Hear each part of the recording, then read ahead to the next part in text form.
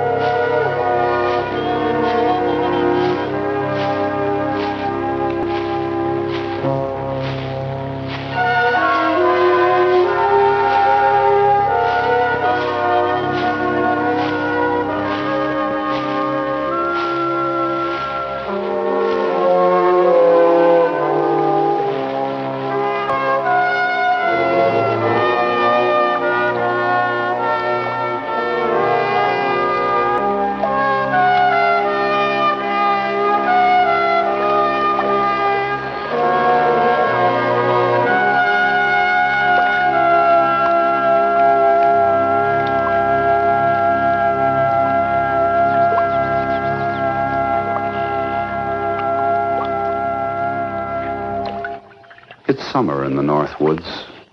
The air is sweet with the smell of pine and green growing things. And somewhere in that island of sticks and mud is the next painting of Martin Glen Loates. It's a kind of painting that begins with waiting, patience before the brush.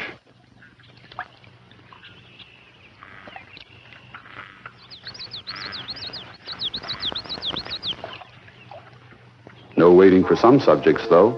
Just find them, and for as long as the blooming, they'll pose.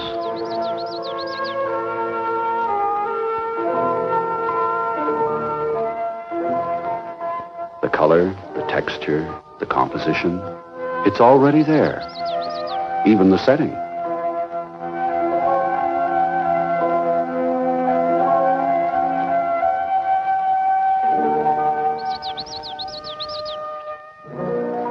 Wildflowers seem to lose none of their life, no matter where they grow.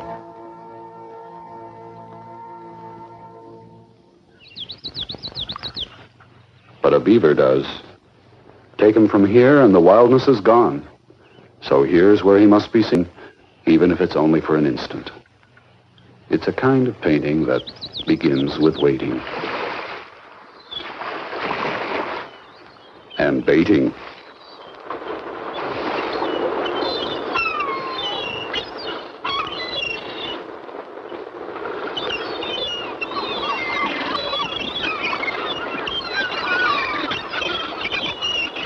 When you're an artist with too many subjects, you cut one out from the flock and watch its every move.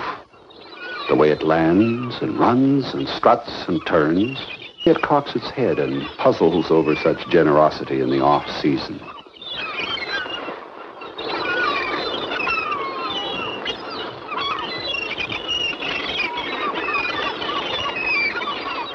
The way it soars and glides and rides the summer air.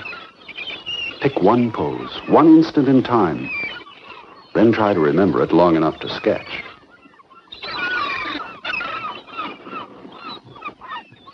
And make a lot of them. One may become a painting.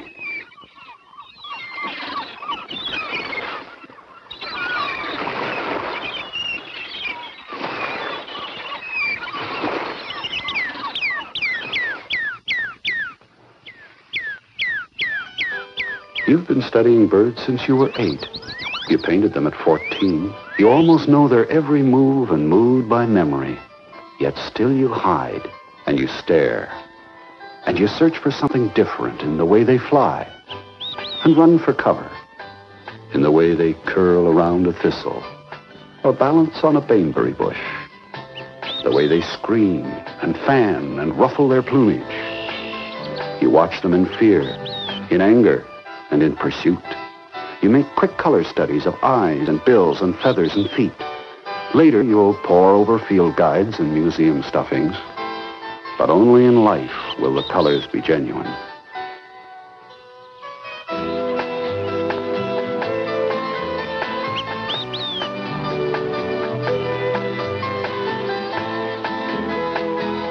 Then you collect window dressings, props and backdrops, settings and terrains, merely supporting characters in the drama, but they're researched with the same meticulous care that's devoted to the star.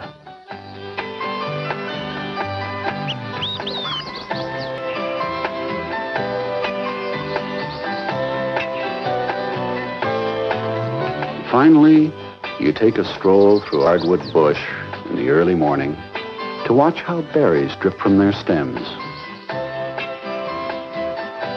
and in the bill of a waxwing.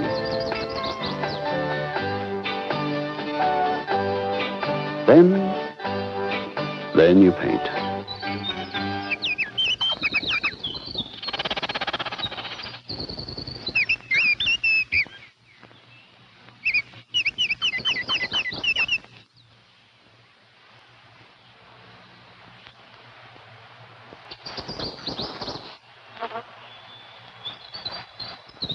Glen's first Canadian postage stamp was a gray jay. Now the thrushes and a white-throated sparrow.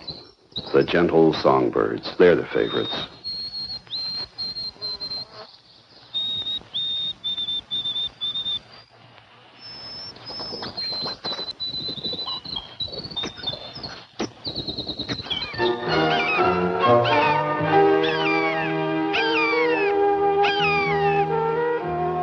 But there's violence in nature, too. So you paint the hunters and the hunted, the predators and the prey.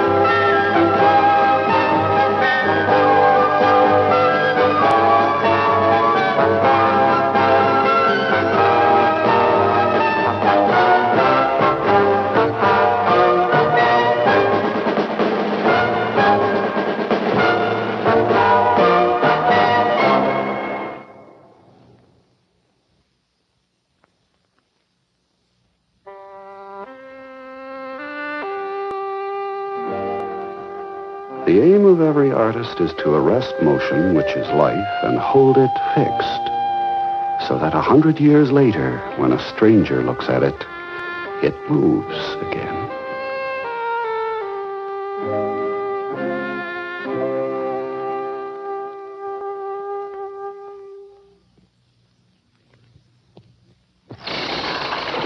A kingfisher breaks the water, scattering feathers and fins in the same painting. And for one terrifying moment, a rainbow trout turns pale. When it dies, it'll lose nearly all of its color. That's why fish have to be painted from life. And that's where Bernie comes in.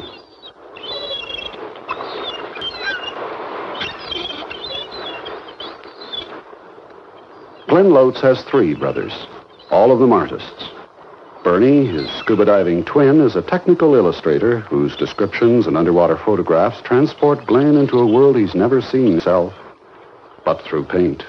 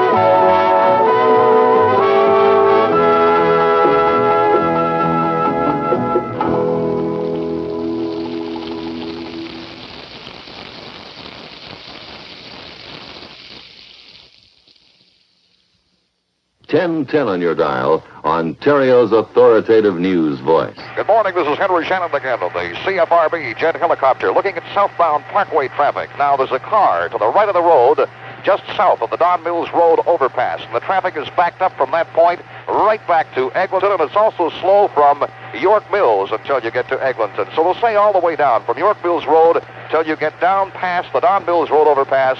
It's busy going. Beyond that point... Every spring, a starling builds its home in that concrete post. A few blocks away, in the trees of a cemetery, are the birds of a dozen species.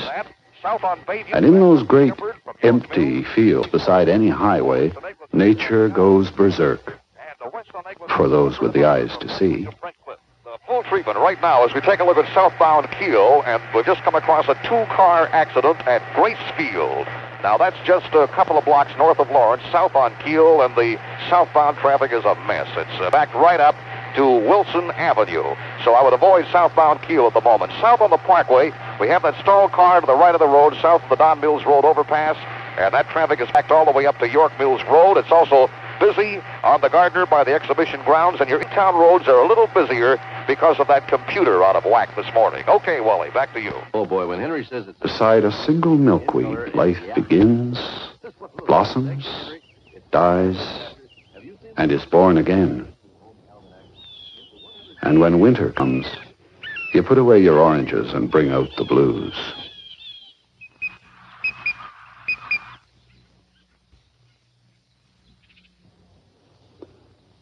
Winter is wondering how such stillness can be so alive, and how anything so white can come out of a tube. But you paint it anyway and hope it won't look too much like cotton candy. Winter is signing your name to your own Christmas card and collecting a landing pad for a springtime bird. It's cleaning brushes in ice water and sketching foot-deep holes for an animated chisel that can beat its head against wood 20 times a second.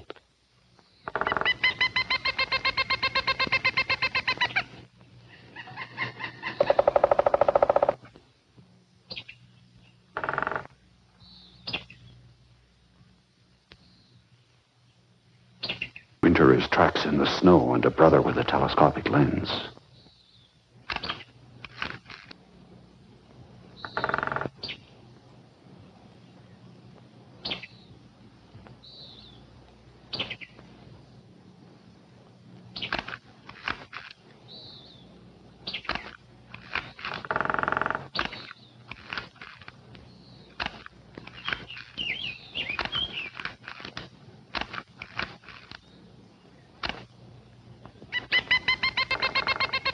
A national magazine has commissioned Glen to do a series of 5 big game mammals.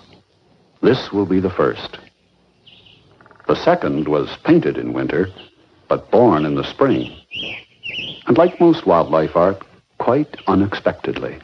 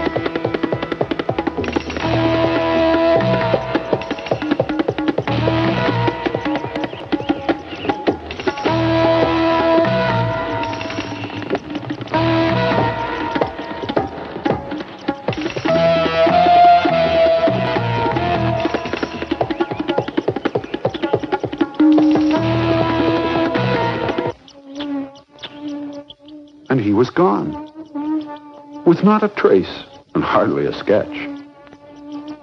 But the seedling of an idea was there, and sometimes a seedling's all you need to grow a picture.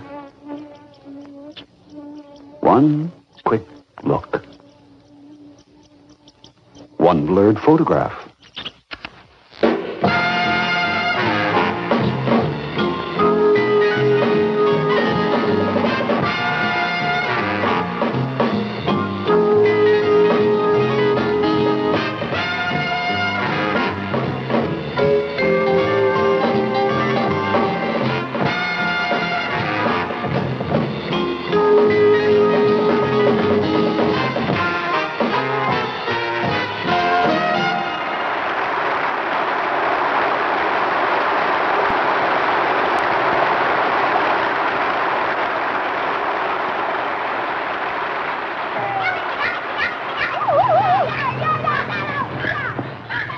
No wild-eyed looks here, just complacency. But this one must come from a cage. So you imagine how it might have looked. Fierce and wild and free. A graceful and sinuous cat weighing up to 200 pounds and pulling down 1,000-pound elks with ease. Now it seems stuffed and lifeless. So in your painting, you put the wildness back.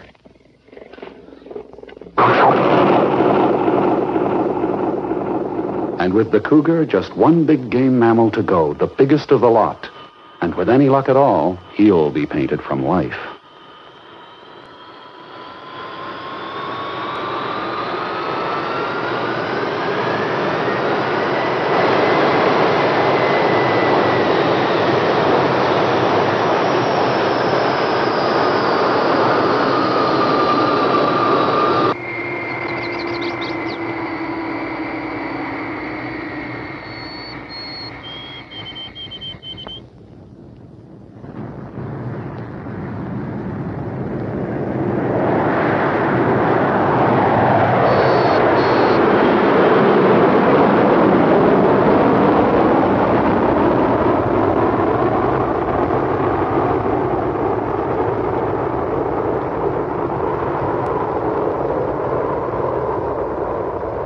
Destination, Ursus horribilis, the horrible bear. Glen's painted him before, but always in zoos. This time it'll be different, on a 2-week vacation in the Pacific heart of grizzly country, where the dark green silence is only occasionally broken by the bite of an axe or the falling of a pine cone.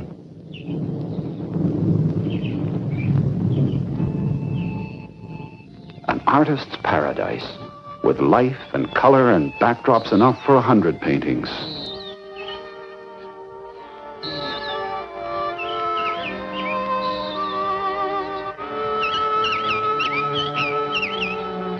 Fireweed for a bluebird.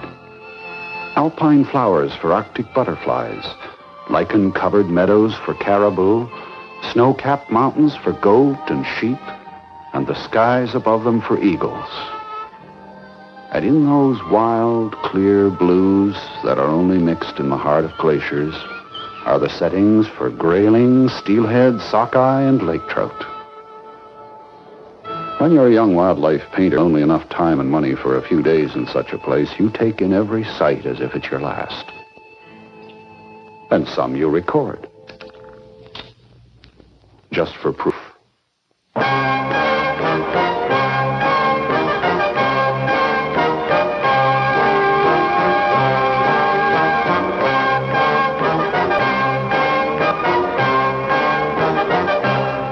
Then you ride the tide into grizzly country.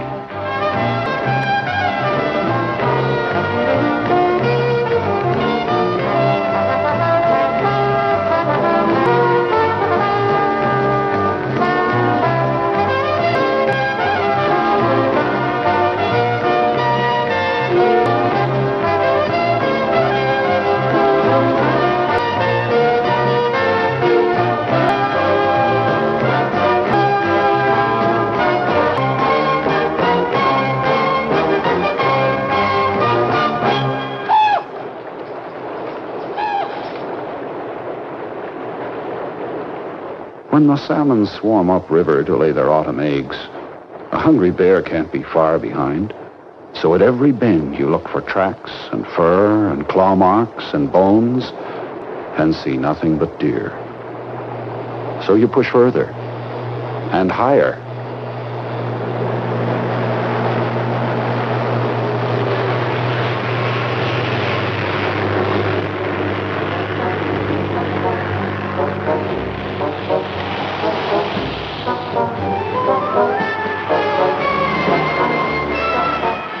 Six days left. Scour the mountains and the berry patches. 4 days. Buzz the sandbars. 3 days and success.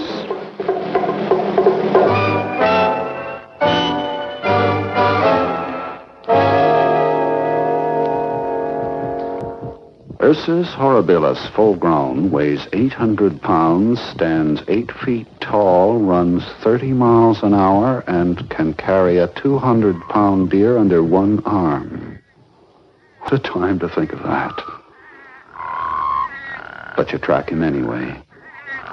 And a primeval tangle of moss and thorns drives you back to the beach. So you wait for him.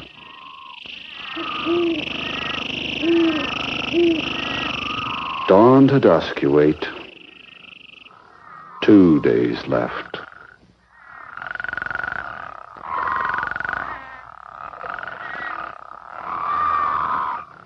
If there's such a thing as a haunted place, this one's haunted. 1 day.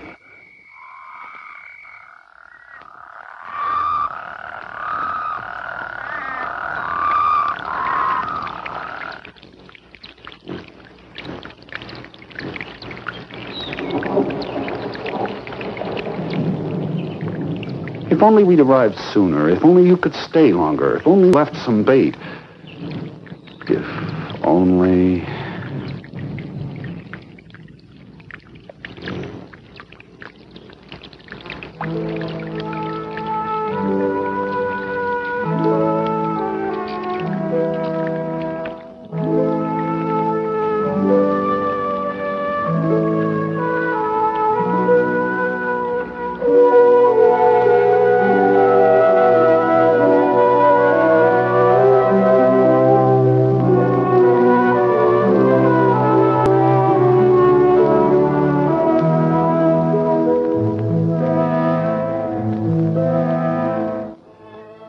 What you drawing, mister? Oh, I'm drawing light in eyes. You can't see it now, but it was there once.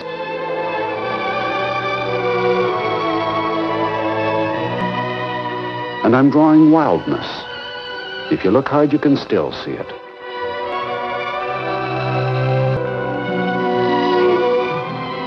It's easier this time. You've been there. You've touched his claw marks on timber falls and been up before dawn in the mountain mist. You imagine him as fierce and as wild and as free as the country. Then, with a skin from the museum, you color him living.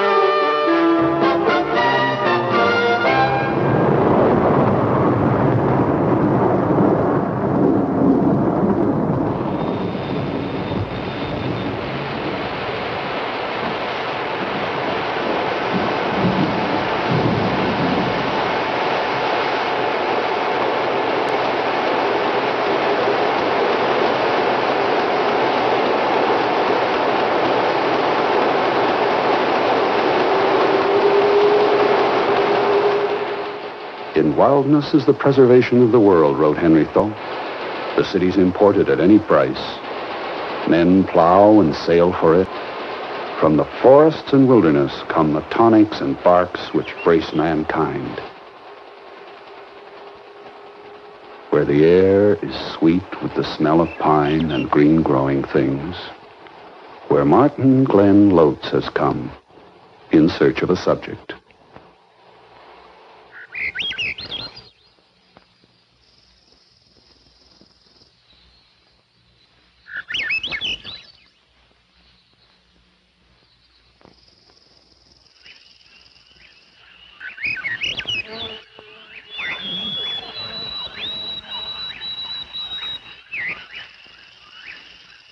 It's a kind of painting that begins with waiting and beaming and listening for nature's gurgles and growls and hisses and rattles, chirps and thumps and crackles and squawks, for buzzes and yaps and snarls and hoots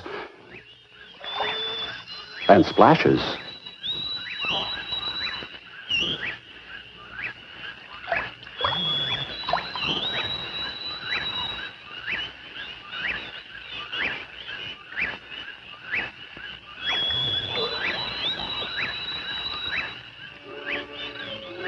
It's a beauty.